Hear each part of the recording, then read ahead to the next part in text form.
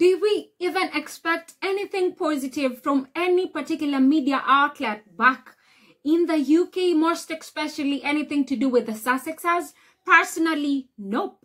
Because trust me, they are so much well paid just to trash on them. Very well paid just to ensure that at the end of the day, no single word has been uttered to do with the so-called working royals if it is something that they've done that is bad and needs to be addressed. That's one thing they are so much well paid for. So when they come about, host morning shows and their own shows, inviting people, having a discussion, just speaking about the Sussexes and what's on and what's not, trust me, you personally, I always kind of just expect anything. Because them trashing on the Sussexes is one thing that they are so much good at doing. And there's one thing they need to understand. Harry and Meghan are never going to wine and dine with their abusers. Because we understand whenever they bring about such things, they've always wanted so long just to have an interview with the Sussexes, but never gotten that chance. So they think by doing so, probably they'll get to hear a word from them, but no. That's one thing Harry and Meghan have no time for. That's nonsense that they can't even entertain.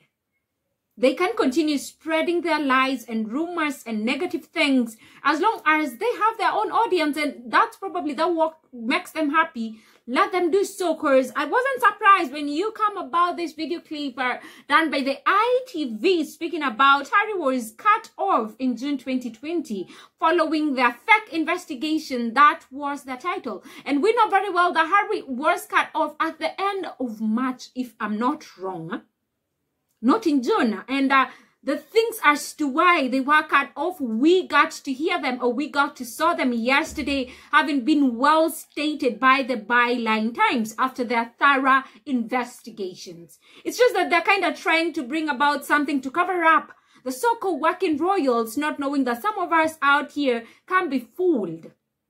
Some of us out here can't be fooled at all, because we know what happened all throughout. We've learned a lot through the docuseries, through the memoir spare, through the interview done with Oprah, and all throughout we've learned a lot, and they can't kind of just blackmail any of us. Kindly just allow me to take you through a short article, and you have a chance, an opportunity to also leave your comments and thoughts of what you think about the same. It was fascinating to watch a British and an American media outlet overwhelmingly ignored Byline Times exclusive reporting on the Duke and Duchess of Sussex's 2020 exit from the UK and the reason behind the monarchy's attempts to bring Harry and Meghan to heel. Keep in mind, with the British newspapers and tabloids, no royal detail is usually left unturned, especially when it comes to publicly storing the Sussexes. They have been churning out old stories for weeks because of the lack of royal gossip.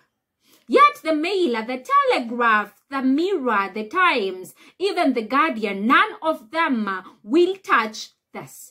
So imagine my surprise when ITV actually covered it and added their own exclusive reporting.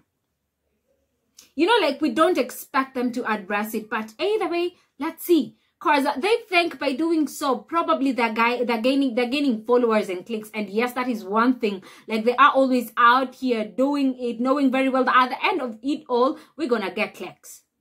Because we know very well that they themselves made it so clear that hating on the Duke and Duchess of Sussex is a $1 million industry, which just keeps on flooding people and flooding people and flooding people.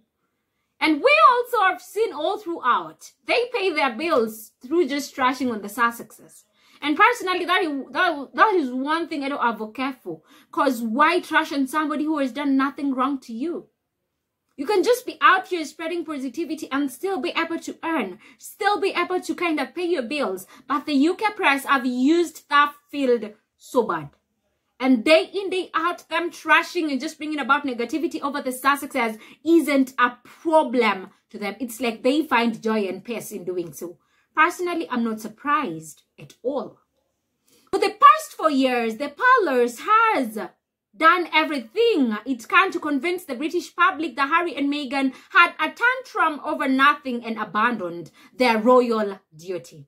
and should therefore be punished by a sadistic royal family forever. That's by their own perspective. Harry and Meghan never abandoned their royal duties. It's because they could no longer sit in a toxic environment. It's because they could no longer be close to any particular toxic relative. Those people made their lives miserable. And the fact that they were never appreciated, the fact that they were never acknowledged with whatever they did, trust me, even if it were you wouldn't have been able to continue staying there.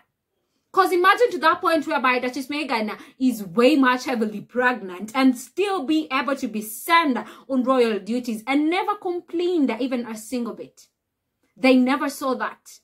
And yesterday, I remember doing here a podcast, we're speaking about Duchess Meghan was already a made-up royal even before joining them. Looking at the things that she did over the years before even meeting up with Harry. Trust me, it will just make you have the old reasons to say how they treated Duchess Meghan. She didn't deserve it. And the fact that she stayed there for some time, she is truly a strong woman. She fought the battle and it got to that point whereby she's suicidal and she was like, you know what, I'm not staying here anymore. Because she wasn't ready to kind of just lose herself for the sake of kind of just the so-called thing, monarchy and royal. And that's why they made the decision they made for the sake of their own mental health, for the sake of their own peace, for the sake of their own health, emotions, and all that.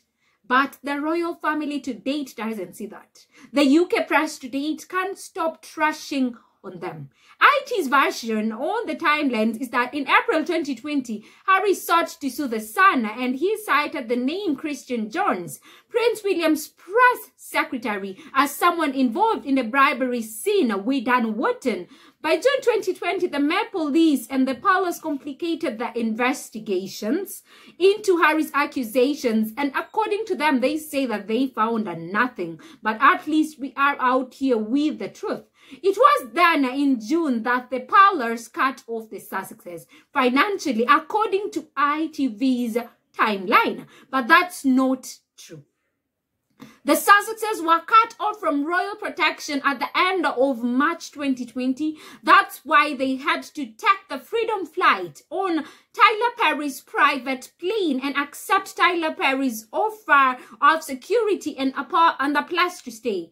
While I appreciate Byline and ITV's attempt to explain the timelines and what was happening behind the scenes, I still don't believe we have anywhere near and the full picture of what really happened.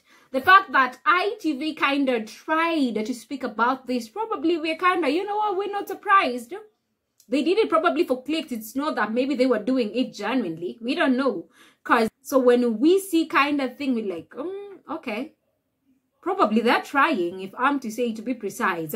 But personally, I don't find it as a shock. Because these people are just something else on another level, per my perspective.